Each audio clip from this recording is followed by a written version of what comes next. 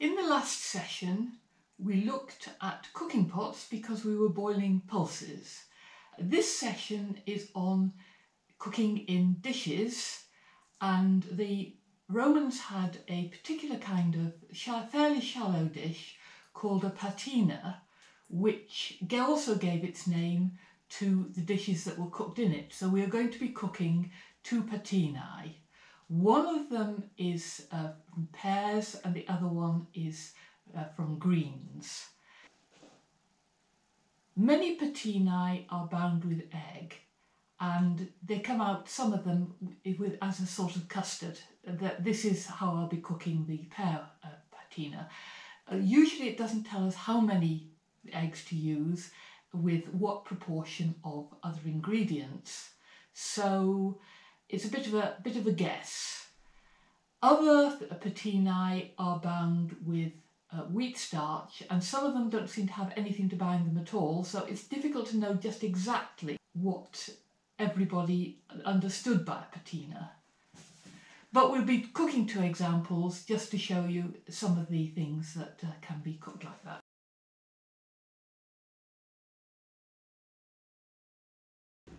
The new ingredient for this dish is passum raisin wine, which the Italians still make under the name of Vinsanto. It's made from grapes which have been partially dried, concentrating the sugars, and if it is fully fermented, it results in a very strong, quite dry wine with a rich taste similar to Madeira, although that's made differently. But if the sugars are not allowed to ferment completely, then you end up with a very sweet wine, but similar to a dessert wine. We start with pears.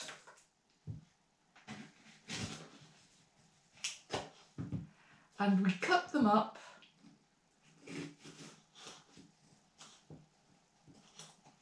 and we core them. The recipe from Apicius just says clean them inside. Doesn't say anything about peeling them, so I just follow the instructions as they are. We're boiling the pears in a pan in some hot water, enough to come over the top, and once they've come to the boil, we'll give them 10 minutes. The pears are now cooked and drained, so we chop them up and put them in the blender. We could, of course, use the mortar to make this dish, and that's what the Romans would have used, but in modern kitchen it's much easier in the blender.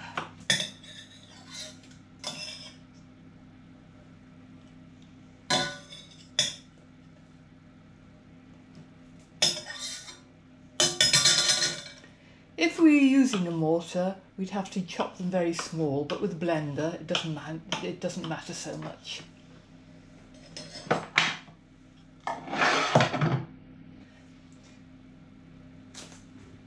And we also add half a teaspoonful of ground cumin,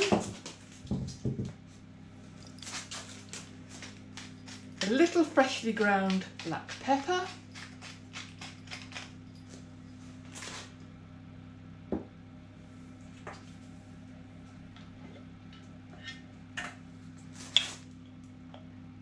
a tablespoonful of honey,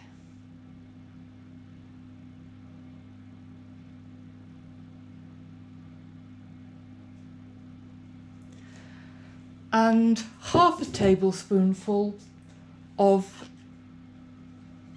passum. But as this recipe also has honey in it, I am using a Madeira type one on the assumption that probably you wouldn't want two sweeteners. So we're going to give this a quick whiz.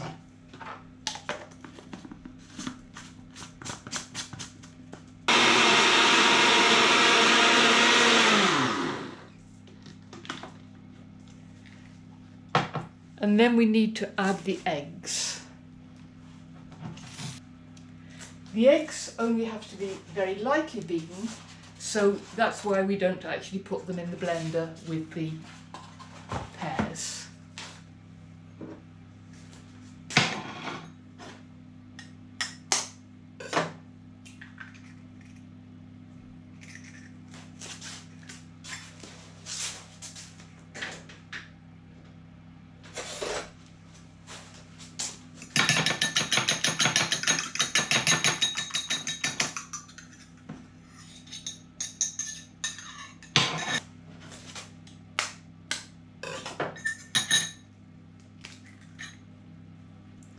And I'm using 3 eggs, but we don't really know how many would have been used because the recipe doesn't say. It's just a question of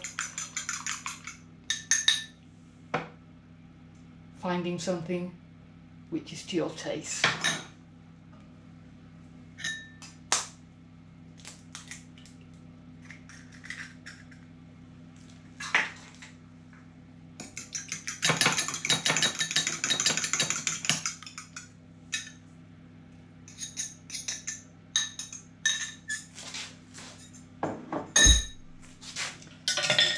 Stir that round thoroughly.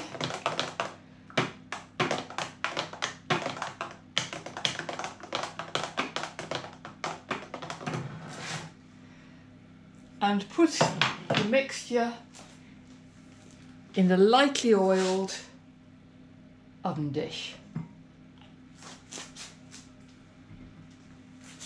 You can butter it if you want to, it is actually easier, but the Romans, at least the Romans in the Mediterranean, didn't use butter at all. Other than as a base for ointments. Butter was something that other people used as far as they were concerned. We also need to add half a teaspoonful of fish sauce,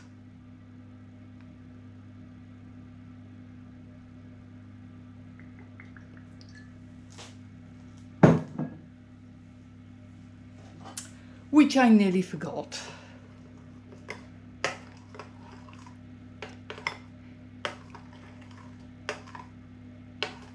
This adds to the intensity of the flavour without being at all noticeable. And then we put it into a bain-marie. This isn't part of the instructions for this recipe, although it is used for other recipes. It does help to get a good scent.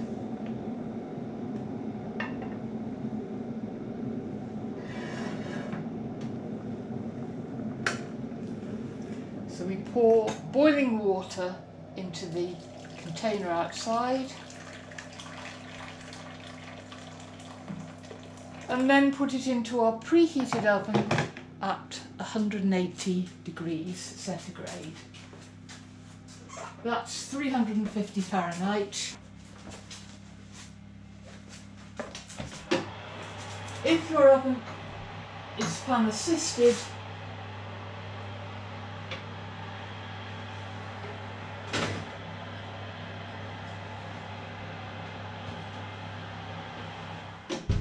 you might need to modify the temperature, but be guided by what it says in your instruction book. And we'll leave that to cook for an hour.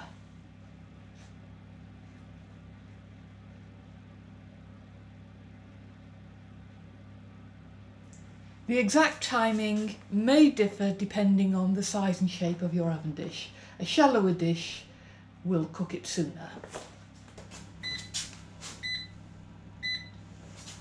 There's our hour up, and we'll take it out and see what it looks like.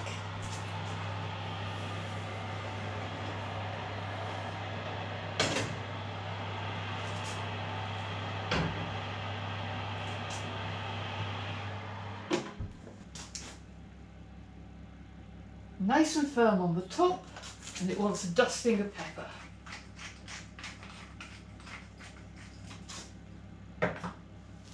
It can be eaten hot as it is now, or it can be allowed to cool. and have it either warm or cold.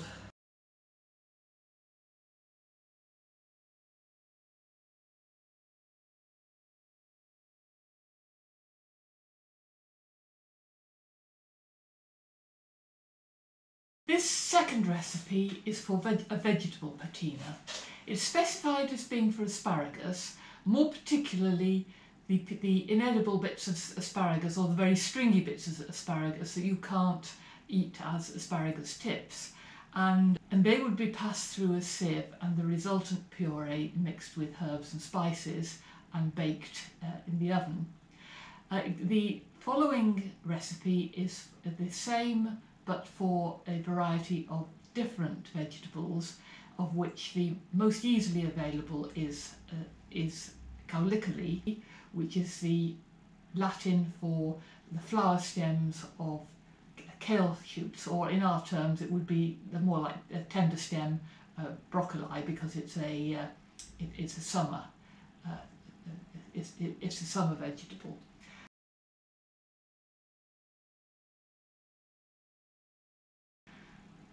I'm not going to go through all the steps of this recipe, because in fact it's more or less exactly the same as the pear patina, but with different ingredients.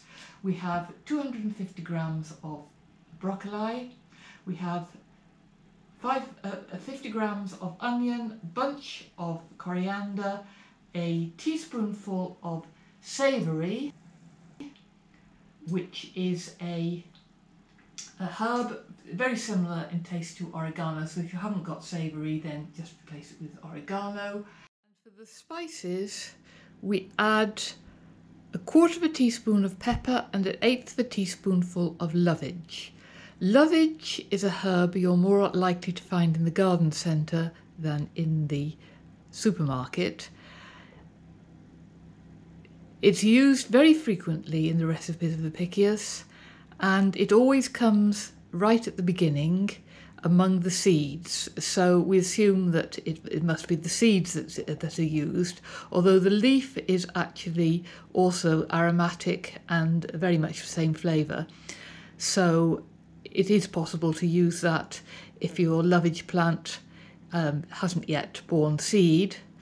An alternative is aniseed, which the encyclopedist Pliny gives as a possible alternative to lovage, and that's more obtainable. But in either case, you need to parch the seed before you grind it.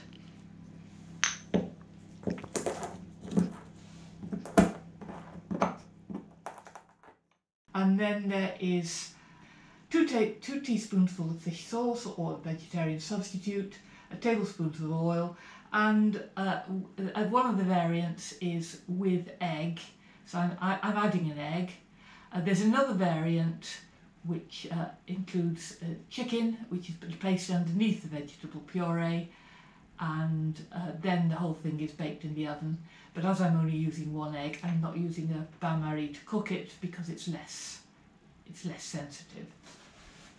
The broccoli I'm using is Calabrese, and it's already cooked the way you would if you were just eating it normally, and I put 100 millilitres of wine in it, which should be enough to give it lubrication to puree.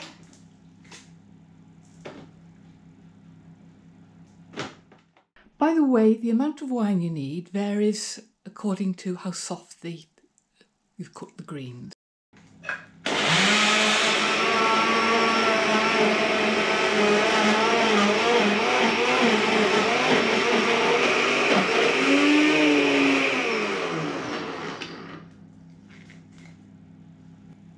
As there's too much to go in a single batch, I'm pureeing it in stages, and more wine in this one, and I'm including the onion and herbs and spices and the other ingredients in here too. And just puree that, mix the two batches of puree,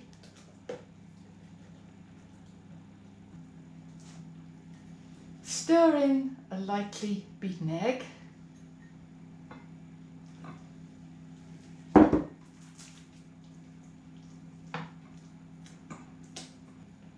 transfer to an oiled oven dish and bake as for the pear patina. If you want to make the version with the chicken, cut it into bite-sized pieces and make a layer in the bottom of the dish before you add the puree. You need about 200 grams of chicken breast fillet.